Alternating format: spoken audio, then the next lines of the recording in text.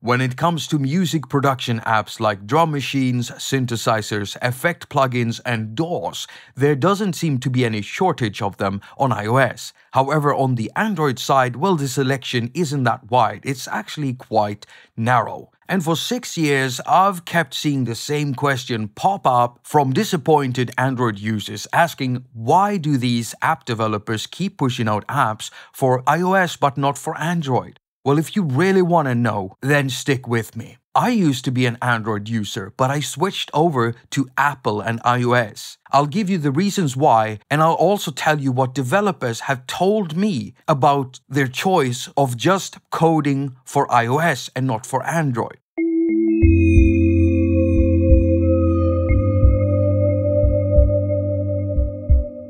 Hello and welcome to attaQ. My name is Jakob and you're watching a, I don't know if it's a vlog or an actual episode. It's a video. It's a attaQ video. Okay, so without counting my blogging days, I've actually been doing music apps, tutorials, and demos for the past 4 years. Now, I've actually been using iDevices such as the iPhone and iPad for longer than that. It's actually been 7 years now. And before that, I had Android. I had an HTC Wildfire, one of the cheapest Android phones you could get. Now, the reason why I chose that Android phone was I couldn't afford an Apple device and I couldn't afford one of the more expensive Android phones either. And after using that Wildfire for a little while, maybe just a few weeks, and after browsing the Play Store, well, I just realized I had made a mistake. I should have saved my money and just get an iPhone or something. But there I was. So I did find an app called uloops, and today it's called Pocket Band. I've talked about this before. It was a very fun app to work with, but there were no way of actually connecting apps to one another, and there still isn't today. There still isn't something like AudioBus or Interapp Audio or like Arm or Cubases where you can load up these plugins into that and these apps into that. And so every app becomes a little island on Android. And you know, that might work for some people, but not for someone who wants to do some more serious routing and get some more out of their mobile music production experience or whatever.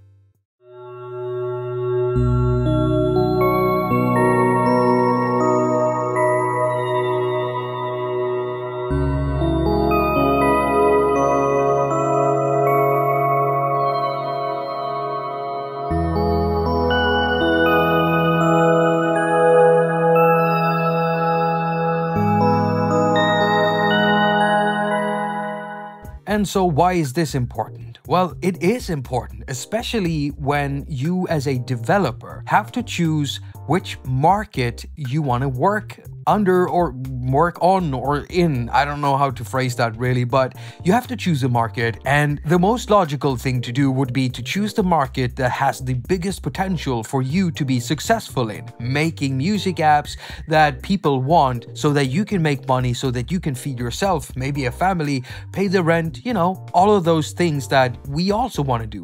And unfortunately, little Android here has a problem. You see, Android here doesn't have a standardized protocol for MIDI and audio. Yeah, I know, little buddy. I wish you did. So what is the problem exactly? Well, I've interviewed a lot of app developers and even hardware developers dabbling with app development.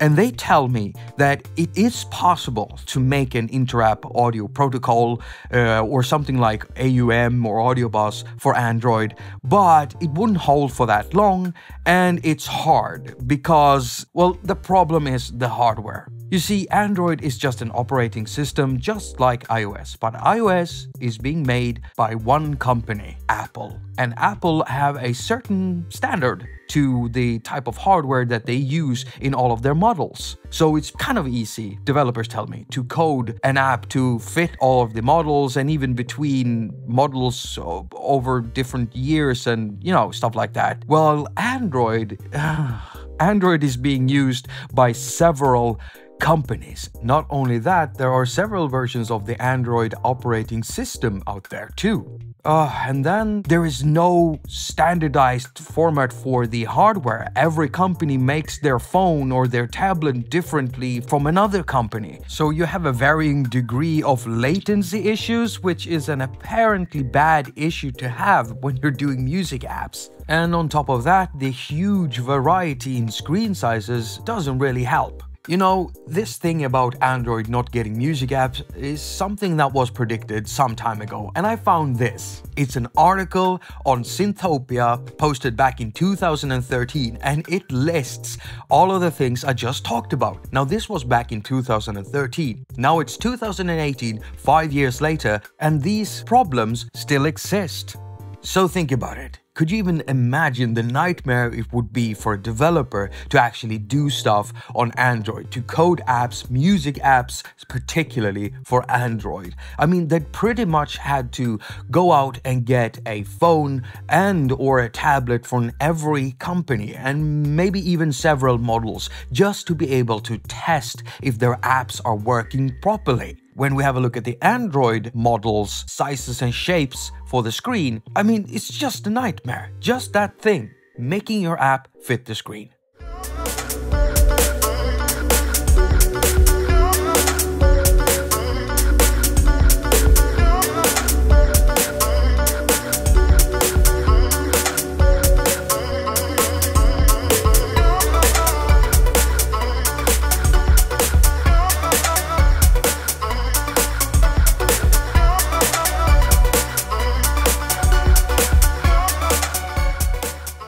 Yeah, the Android platform really isn't optimal to code music apps for, but iOS is. Apple pretty much used the same type of hardware in there, same type of processors and RAM and everything.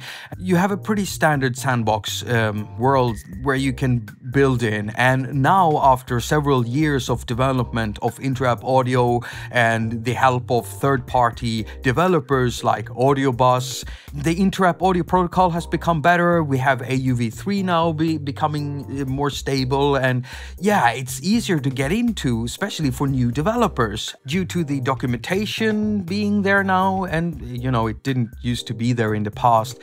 You know, I wish I could tell you some of the stories I've gotten from some developers in the past, but I can't, because I don't want to name names, because I don't want these developers to get in trouble with Apple. But as I understand it, it used to be pretty horrible trying to code anything for iDevices when it came to music apps and stuff like that in the past, because the documentation was horrible or non-existent. So these third-party developers that we've seen like over the years making apps for the platform, they pretty much set the standard for everyone else coming after them now. And that's why we're seeing a whole range of great apps being made, because it's easier for app developers to get into it, which also makes it a pretty good financial option for people who want to code for a living, making money, making apps. So I'm not talking about camera apps or stuff like that. I'm talking about music production apps particularly.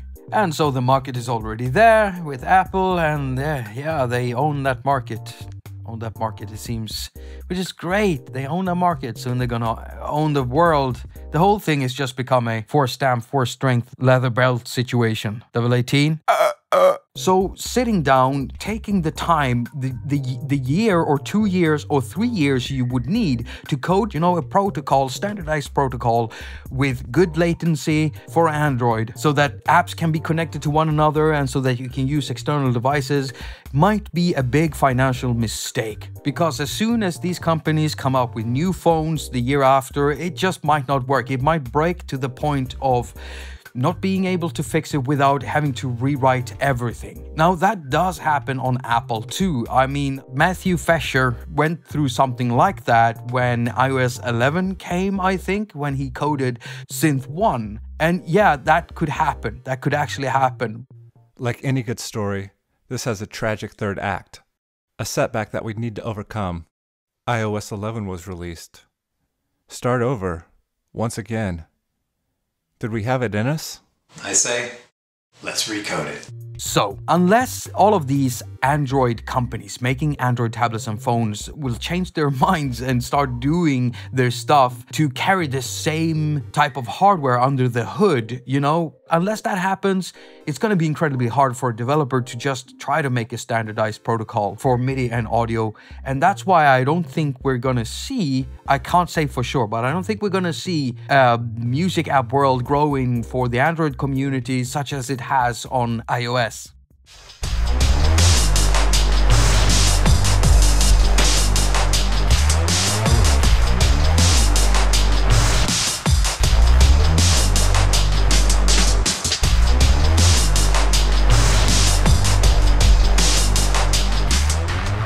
Now, I want to clarify something because I'm thinking that a lot of people might be thinking, hey, Jacob, you're just an Apple shill. You just love Apple so much. Then I suggest you go watch this video made by yours truly. It's called Apple Loves Your Money, and it pretty much sums up what I'm thinking about Apple and my experience with Apple products for the past 7 years. Yes.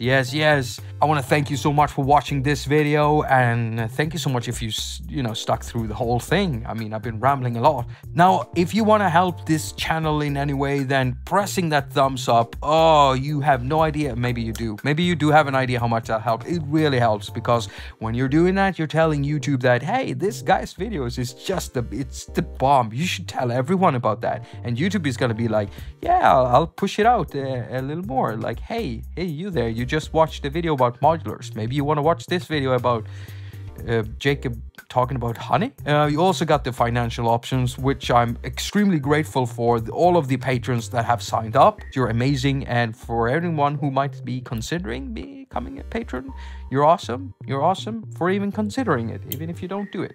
I got a PayPal and I got a Bandcamp. Bandcamp. As usual, I wish you a very productive week. Now go finger all of your stuff and have a lot of fun doing it. Yeah, this is Apple, yeah. This is Apple, This is Apple, yeah. Everyday unwanted updates, yeah. But why? Oh, you like this bit? Yes. We're gonna take this bit. Why? Oh, you want this bit? Here, you can have it back. Ka-ching. This is what you call pro. Yes. This is what you call pro. Yes. This is what you call pro. Yes. This is what we call pro. Oh no. Here, have some more. Dongles. Yes, we know you love them. Dongles. Innovative is the word. What? This is what innovation looks like. Oh, shut your mouth, man. Shut it. You know?